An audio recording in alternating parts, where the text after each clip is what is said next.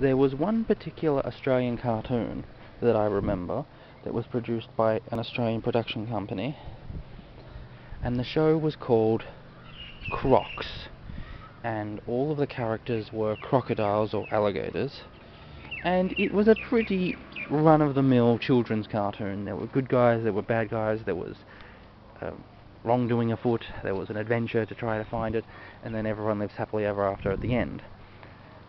There's nothing remarkable about the actual... There's nothing remarkable about the actual cartoon. However, I remember watching a few episodes and thinking it was a pretty alright show. You know, it was comparable to Blinky Bill and that other cartoon show with the dolphins. Don't remember its name.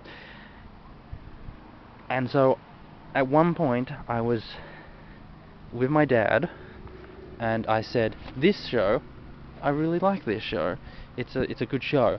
And so he and I watched it together, and that episode of Crocs decided to just throw the whole idea of storytelling out the window. It was very strange. It was very strange. The whole plot was just thrown out the window. You had characters doing one way or the other, and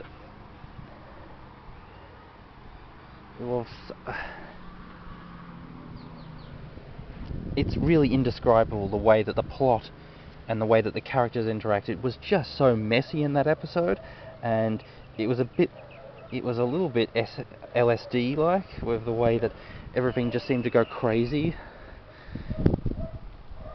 Like someone was stoned while they wrote this episode. And so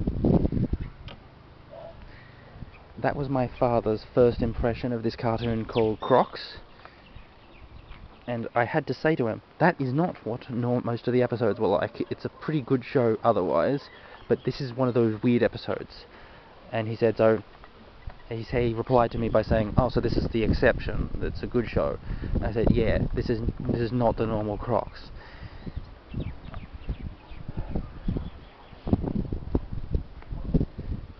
So, when he spoke directly to me, he acknowledged what I had said. That I had said that this episode was an exception, and that the normal episodes are not like that, and you need to appreciate that. I had said that to him, and he acknowledged it. But he didn't take that information on board, because straight away afterwards,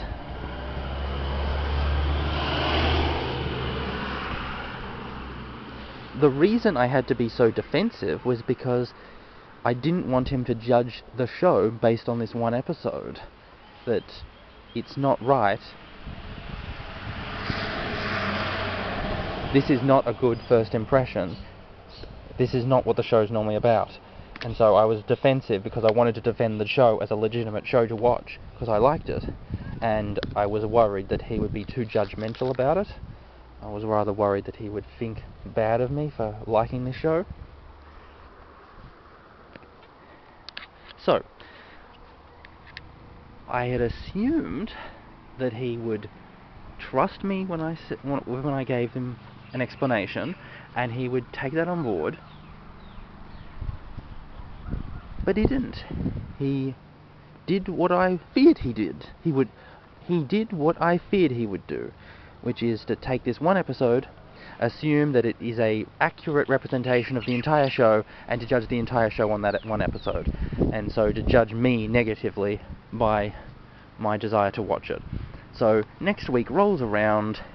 This time it's not just me and him, but it's a adult friend of the family's was there as well, and so I was there watching the cartoon, sitting in front of the TV watching the cartoon, and those two were sitting at the table chatting. Those two were sitting at the table chatting. And Crocs comes on, he points to the TV and says to the other person, the family friend, the adult family friend, this is one of the weirdest shows I've ever seen. And it was clear that he had already decided to judge the show entirely on that one episode, and he hadn't taken my advice. And he seemed to, when the way he said it, dismiss the show as unimportant and silly and ridiculous, and not worth paying proper attention to.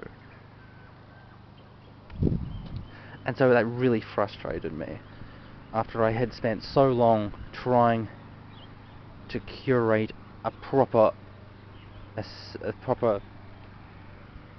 understanding of the show. He just decided to not listen to me properly and just do his own thing once again. So thanks a lot, Dad.